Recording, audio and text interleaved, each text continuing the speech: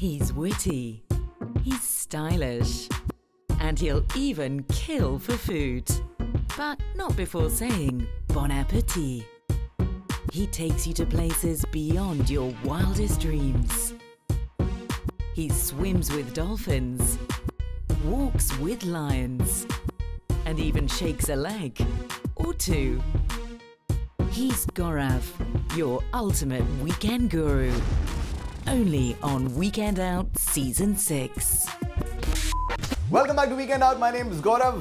नाम तो सुना होगा. Now here's wishing you all a very very happy new year and I hope आपने जो 2016 के लिए resolutions बनाए हैं, you can live up to those. Now before we start talking about the new year 2016, I've got to talk about one thing that happened in 2015 and that was the release of the most anticipated film of the year. It was of course Rohit Shetty's Dilwale. Now this film not only brought together Kajol and Shah Rukh Khan, it also brought back Salman Khan and Shah Rukh Khan. Of course, this was only for the promotions of the film, but for the promotions, ek baat to mani padegi, the stars left no stone unturned. In fact, they even came to Dubai, and that's the interview that I want to show you. We had a very interesting chat with all the four of them.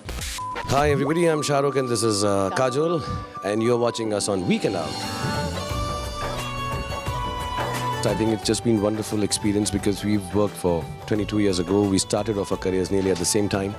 So there's an ease of work, there's a comfort of work. We have a friendship which spans 20 years and you know, we've grown together in a certain way. We've gotten married, have had children and we like each other's company. So it was interesting, and to do a film which is very different from what we had done before is even more interesting. We discovered new things, not only about each other, but about you know, the storytelling that we have in this Dilwale compared to the... What doesn't work as well. And the first day, in fact, that we shot together, we just kind of, you know, there wasn't any like the breaking of the ice kind of thing just never happens with us.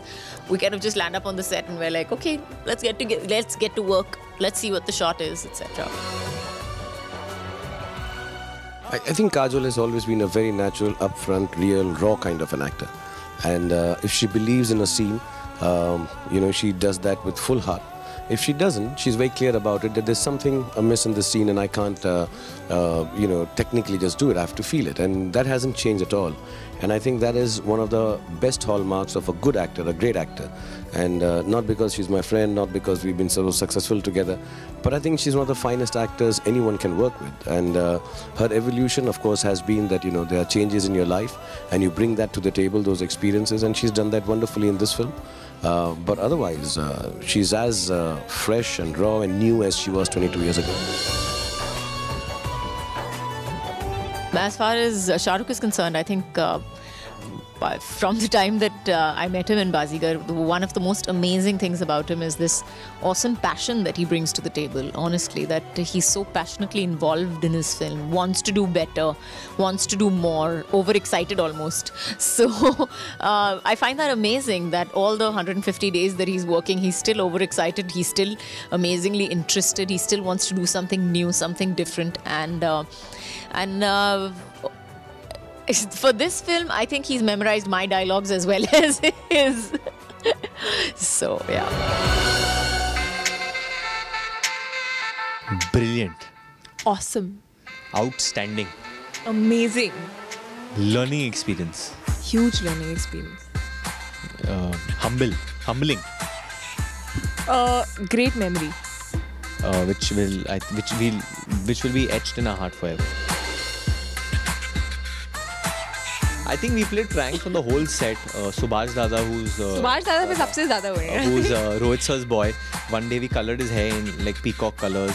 Then when he went to sleep, we threw water on him. Then Varun Sharma went to sleep. We took a master key, went into his room and woke him up.